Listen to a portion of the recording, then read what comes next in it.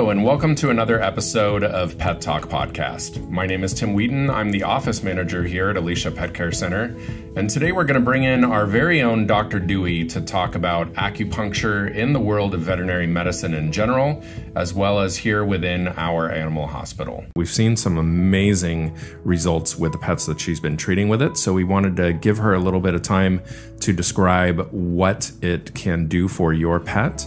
And so you may have a little bit more understanding or even be able to know, is this something that's right for my pet or not?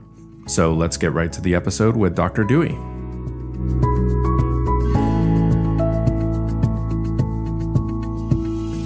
We're now here with Dr. Dewey, who is going to discuss pet acupuncture with us. Am I correct in saying that? I don't think I've seen you do any on cats yet. Have you?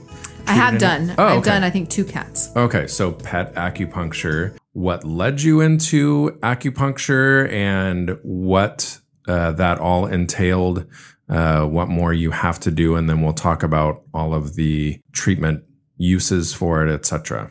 Okay, so I went to China. I went to Guangzhou, China, and got and took a course and got training in acupuncture. And I have been doing it here ever since. What my interest sparked in acupuncture when my dog became paralyzed in his hind end. He had a disc issue and he had the surgery, and afterwards he was still able to feel his legs, but there wasn't much to do medication wise. We did everything we could. So we went and tried to do acupuncture to see if it would work, and it did. And my dog got up and started walking again. And then I've personally went and had acupuncture for just some neck pain, and it worked amazing. So that led me to kind of get into acupuncture, as I think it's a great modality that we can use in pets with medication, or pets that they're not responding to medication. And I think we have, since I've started doing acupuncture, see some incredible things with it. So I'm just going to talk a little bit about acupuncture for people who aren't really familiar with it. It's used to promote balance in the body's total energy system and ability to heal. So in all animals, there's this precise location on or near the surface of the body, and those are called acupuncture points. These points, when they're stimulated, will send information to the spinal cord and the brain. This ends up starting a huge cascade of events, which in turn brings pain relief, increased blood flow to the area, increased function of organs and tissues, which ends up speeding the healing process. So the use of acupuncture has been shown to provide generalized oxygenation and increased blood flow to specific areas of treatment. It releases the internal production of endorphins, which is the body's natural painkiller. It can be used as the only method of choice, or it may be combined with other treatment modalities such as laser therapy, herbal or nutritional support, and other medications. So we can, and most of the time we do, combine Eastern and Western medicine together to get the best results. So most animals, they exhibit every animal responds to it a little different. Some animals, after an acupuncture treatment, about 24 to 48 hours after, they may exhibit no immediate change, or may become very sleepy, or on the other end of the spectrum, may be very hyperactive due to the sudden changes in the energy flows within their body. It's kind of the similar feeling when you get a deep tissue massage. So there are some conditions for which a single acupuncture treatment is all that's required. Most of the time, we don't see that. It usually takes a couple treatments spread out over weeks, sometimes even months, to resolve some of the chronic conditions. Most treatments, we ask the client to be willing to commit to minimum of 3 acupuncture treatments in order to give a chance for the improvement to be seen. As the animal responds to the treatment, the length of time that the treatment remains effective is noted. The intervals become longer, or possibly the treatment is no longer necessary after a couple times. But during the acupuncture appointment or treatment itself, most animals exhibit little or no pain or discomfort. Most of our patients will just lie down during the treatment. Some of them just lie on their owner's laps, take a nap.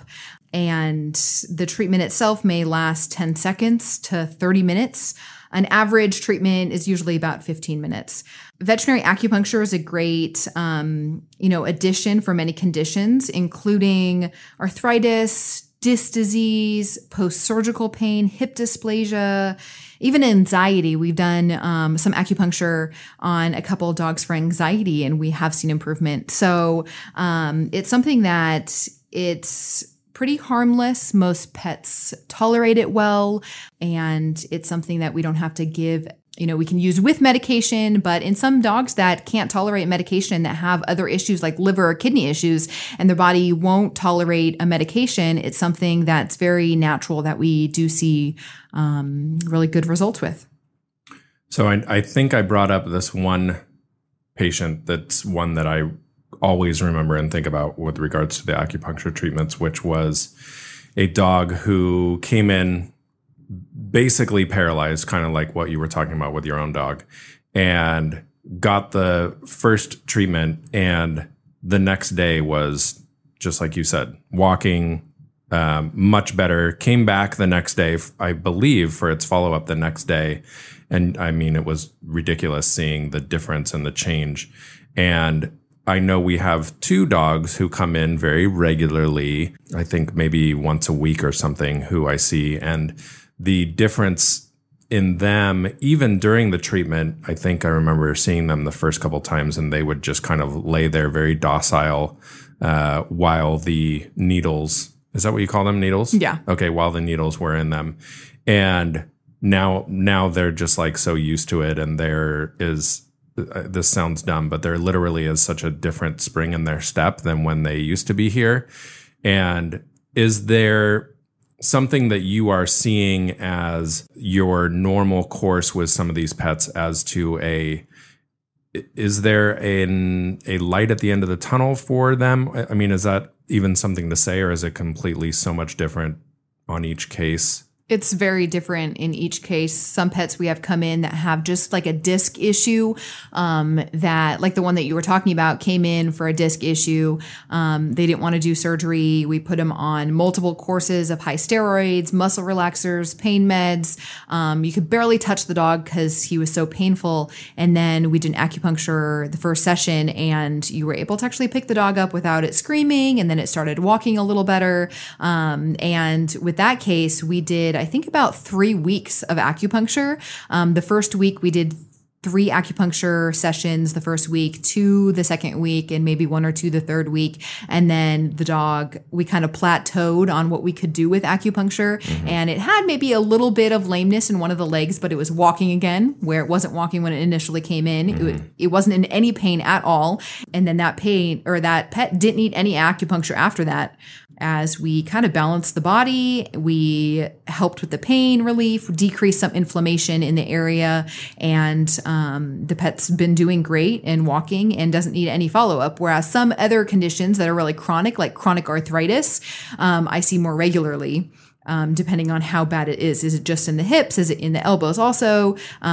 We need more follow-ups to get that long-term result. Right. And what is the percentage of the pets that have come in that are receiving acupuncture that are getting it for pain or some kind of skeletal issue, as opposed to, have you been doing any that are for internal organ issues or anything like that yet? So what I've just been doing is more of skeletal issues, mm-hmm. more of pain. So relieving pain and inflammation, other than doing a couple for anxiety, which some pets, they're so anxious that they get more anxious just coming into the hospital. Right. So we end up not continuing treatment because we're making them more anxious by just coming into the hospital. Mm-hmm. And other pets that do fine in the hospital. So we have seen improvement on anxiety with them. Acupuncture treats all different things. It can treat renal issues, respiratory issues, GI issues. I haven't started really delving into doing acupuncture on those pets quite yet, because, as I get more experience, as I start to see more improvement with the pain and stuff, then we'll kind of expand a little more. Cool. So if you feel that your pet is in need of any kind of acupuncture treatment, make sure that you bring that up when you call our office, and they will get you in touch with Dr. Dewey and see what is the correct line of treatment for your pet. Is there anything that we left out that I'm kind of pushing you out the door, but you need to kind of add on to this? I don't think so. Usually the first appointment time-wise does take an hour because I go through everything with you and your whole pet in general, so that you understand what's going on. You know, most of the time I do the acupuncture in the room with you if you're okay with watching. And then the follow-up appointments are pretty quick. Come in, we do the acupuncture appointment and you're out. So it's not huge time wise. You don't have to take a bunch of time out of your day to continue to follow up with the acupuncture appointments. So sometimes the appointment time slot for me would be about 15 minutes so I can talk to you, I can put the points in. But most of the time it's between 15 or 20 minutes that we leave the needles in. Okay. So, you know, some pets, it's 3 minutes, depending on how severe and how they're reacting. We start with a lower time, the minimal amount of points for the new pets that we're still getting used to it, because we want you to see results, but we don't want them to go home and just be totally lethargic or totally hyperactive. So we kind of want to slowly get them into it. So sometimes follow-up might be 5 minute. Leave the points in for 5 minutes, and the next one will be 10 minutes, and we kind of work up to it. Okay. And I'm going to ask my very ignorant question. And I always see you going in with a pre-packaged pack of needles, and it might be 7, if I'm saying that correct. There's I think it's 5 7? in each package. Okay. There's different sizes depending on your pet. They're all sterile. None of them are reused. Okay. And is every pet getting a 5 or 10 needle, or is everything kind of different? Everything is different. Issue? Sometimes I open a pack and there's a pack of 5, but each one is individually sterilized and they have like a little cover on it. So sometimes I might use a whole pack of 5. Other times I only use 3 out of the pack. Other times I use 10. So it really depends, because they're each individually sterilized. We don't have to use the entire pack or we don't have to say, well, it might be an extra charge because we have to open another pack. It doesn't work that way. Right. Okay. I just wasn't sure if there's like a set number you're using for every pet for every issue, but it kind of changes on how many different points you need to hit with them, I guess. Yeah. Okay. Again, thank you for coming in, and thank you for telling us a little bit more about acupuncture. And for those of you who do bring your pet in for acupuncture, I'm sure you will get a ton more information during your visit and visits with Dr. Dewey. But thank you for coming in. Thank you. All right.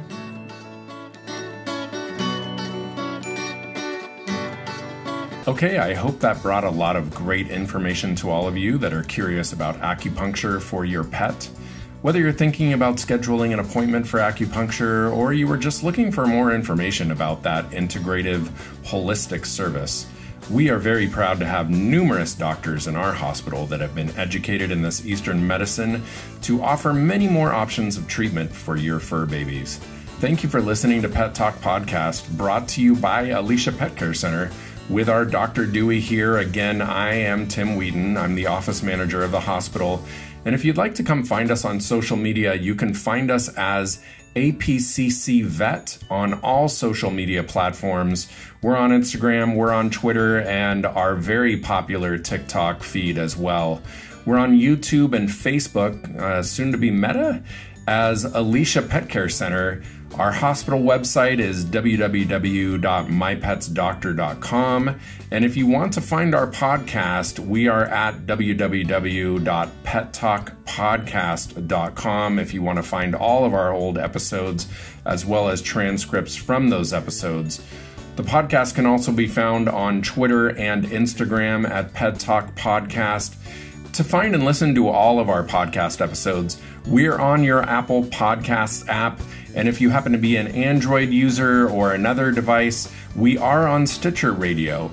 If you haven't yet subscribed and reviewed us, feel free to go over to iTunes and find the podcast there and rate and review us. We'd love to see that.